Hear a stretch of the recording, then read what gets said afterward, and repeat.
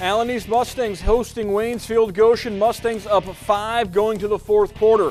Luke Perkins, Spencer Miller, the jumper and one. The old-fashioned three-point play makes it an 8-point lead. Other end Tigers, Jaden Maxwell with, I guess that'd be the new fashion at three-point play to bring the Tigers back within 5. Later in the fourth quarter, Johnny Brinkman passes to Caleb Smelser, drives 42-35, Allen East in front.